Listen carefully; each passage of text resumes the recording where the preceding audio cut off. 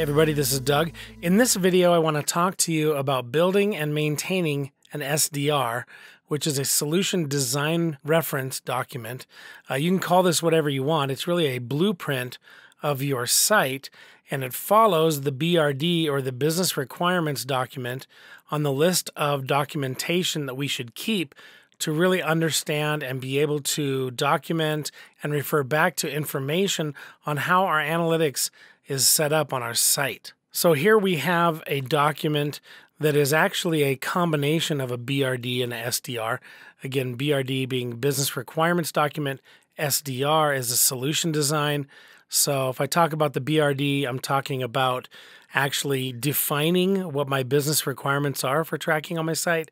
And when I talk about the SDR, really talking about taking those requirements and making a blueprint of exactly which variables that data is going to go in, where we're going to get the information from on our site, etc. So hopefully that gives a good distinction between the BRD and the SDR. Here we have a BRD. We have defined a few things here that we want to track on our site. This is for a very simple site. This would often be much larger for your site, or it might not be. It depends on how many things you want to track and how many things you have on your site that you want to keep abreast of. So here is my simple little site. It is a Geometrics Clothiers.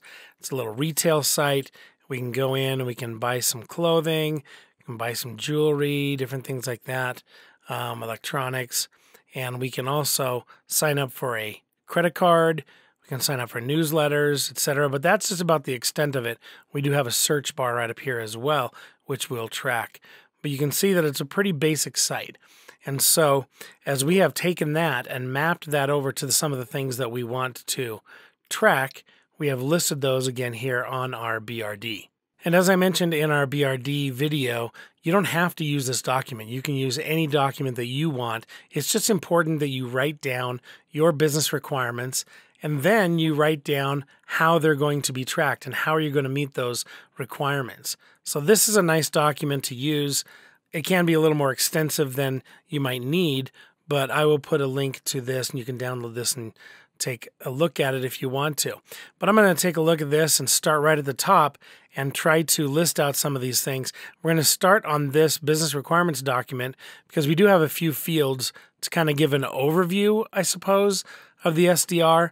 And I'm not going to worry about filling out every single one. You don't have to, but whatever I think I'll need moving forward. I'm going to show you how to create this, but at the end of the day, you need to maintain this document. Any new things you decide to track, any changes in your tracking, all need to be here, because if somebody comes in new, they're going to need to know how everything is set up. So the first one's pretty simple. We're just going to track the pages on our site, and we can even put the reports populated here. It's just going to be a pages report. This would typically maybe just hold the friendly name of the report or dimension that's going to be populated by this. Okay, so are we going to use an EVAR? Well, normally we just would use the page name prop. So we will put the page name over here, page name, and it's kind of a pre-named traffic variable, and that's why I'm putting it in this prop column, because it's a traffic variable. And I'm going to use an EVAR as well. I do like to put the page name in an EVAR, so I'm going to put this into EVAR 1. Now, I also do like to track a page view event. Out of the box, you are going to get a page view metric, but I do like a page view event as well, because it's pretty easy to use with some of the other reports like the EVAR-based reports. So I am going to also use an event, a custom event, and I'll go ahead and use event 1. So that's something that I like to do.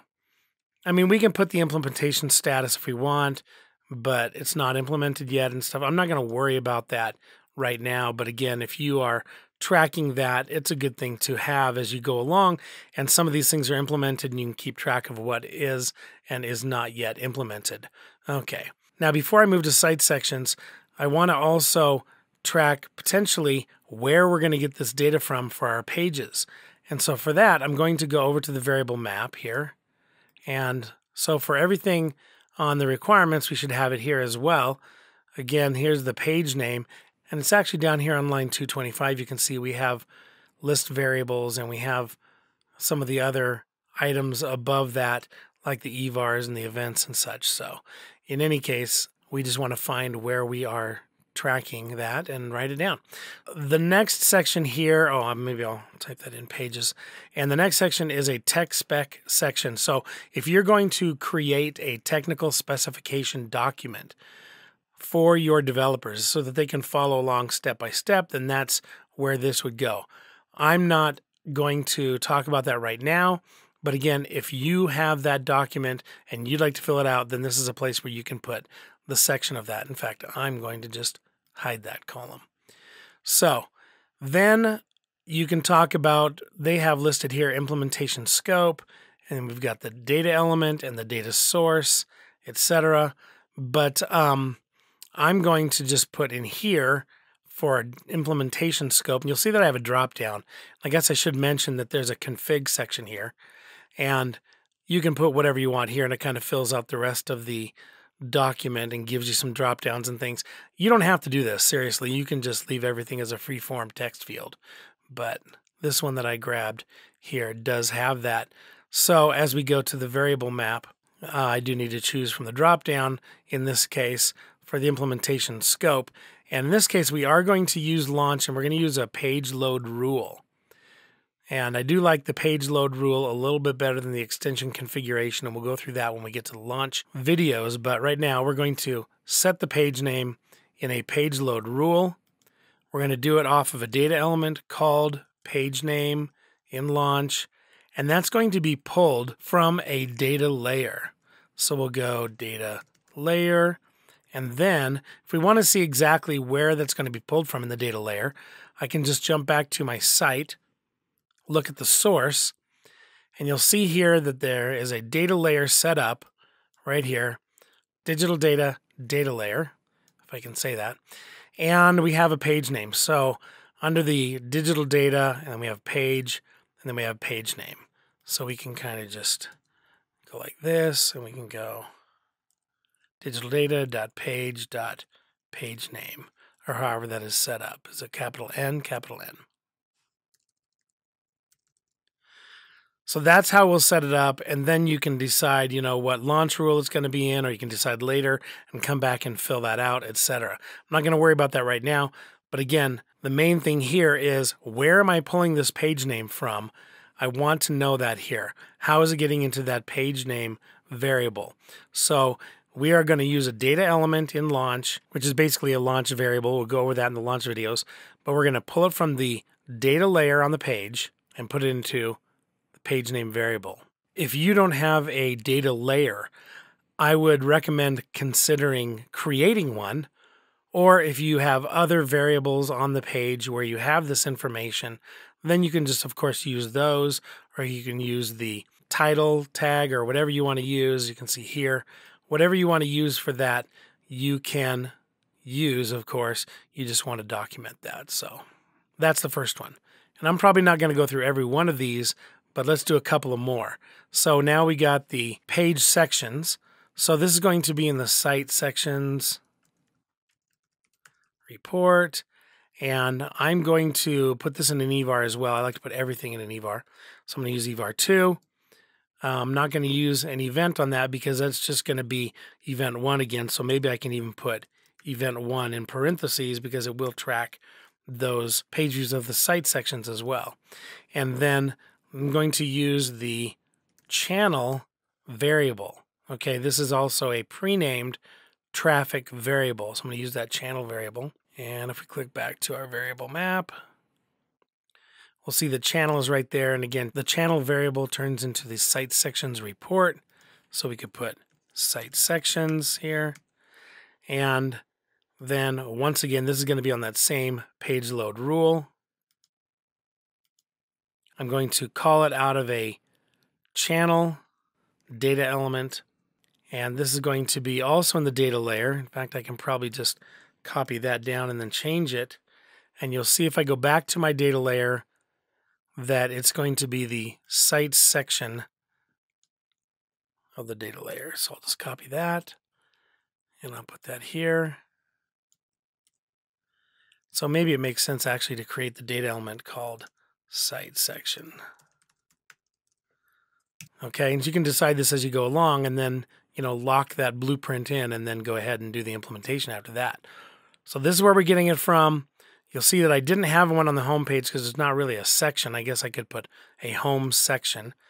But if I close that and I go to, for example, one of the pages in the women's section and then look at the source, then it has a site section there of women's section. So again, if I do digital data page, site section, and grab that out of the data layer and put that into a data element, then that will be able to fill in my site sections report.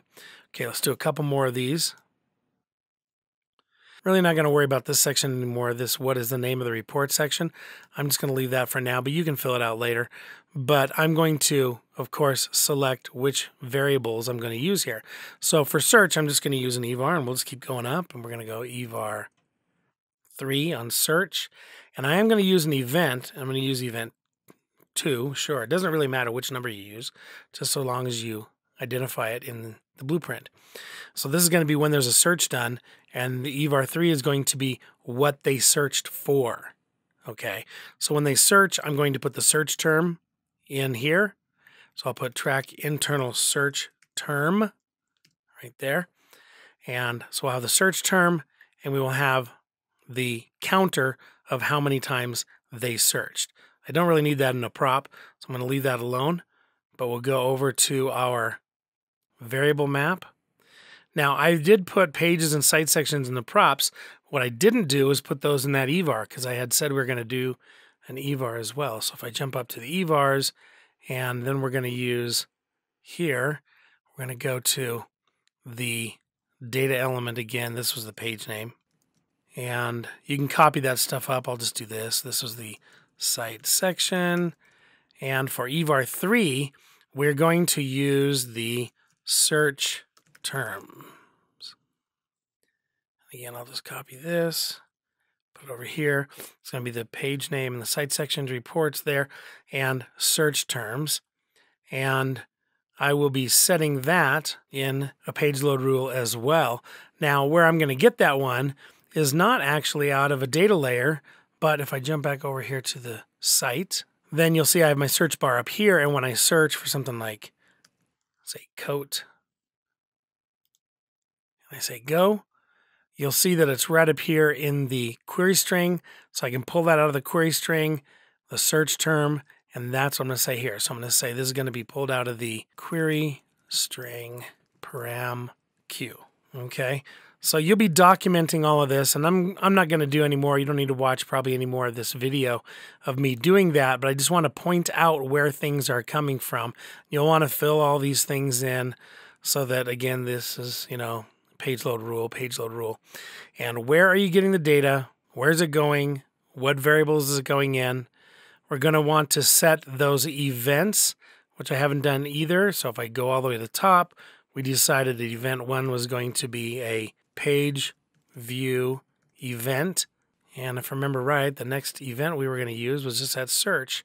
So let me double check. Event 2 for the search term. So yeah, we'll just say search happened, right? So you're going to want to fill those in, and as you decide on how those requirements are going to be filled or fulfilled, then you'll want to go over and set them in the variable map, and again, add how they are going to be pulled. And so you can see the ones that I had left here are the shopping cart ones. And so in that case, we will just look at those pages and pull values out of the data layer again based on which product they're looking at or putting in their cart or purchasing, and we'll have price there and everything. So a lot of data hopefully will come out of a data layer or out of other variables on your page, and then you can set them into those things. Remember that shopping cart has some additional pre-named variables, so you're not going to use EVARs for those very much. As far as the variable for those things, you're going to use the product variable. And that's going to be for all three of those. I guess I'll fill this in for you. And then the events are pre-named as well, where this is a prod view. This one is an SC add for shopping cart add, and then the purchase is the purchase event. Okay, so those are the pre-named ones for retail. Everything else, like for example, tracking credit card applications, we're going to use in this one event 3 and event 4 because we have a process. And I'll just show you over here. If I go back to the home page, when you actually click to the page, either by going company, geo charge card, or even just clicking here, it takes you to the beginning of this process, at which point I'm going to set event 3. Then, if they continue and fill out their stuff and click proceed to apply, then I'm going to trigger event 4 so that I can have an event at the beginning and at the end of a process so that I can see the percentage of people that finished it from the people who started. Okay, now one more thing, and that is that since this actually goes to a third-party site, I'm going to actually track the click of this button instead of a page load. So on my page here, if I go to my variable map for event 4, and I look at how it's going to be tracked, this is going to be tracked on a different page rule, other rule type here. And if I look at the data source, it's going to be click on the proceed button on the credit card page, right? So make sure that you decide how you're going to track this, how you're going to know that they did the thing. In many cases, you're going to be able to know that they did the thing because a page came up. But when I click on this, if it goes to another site, I need to track the click before they leave the site. So anyway, those are some tips. Again, with the SDR, highly recommend that you record everything about your implementation. And it doesn't have to be on this kind of a spreadsheet, but it does need to be done. Good luck.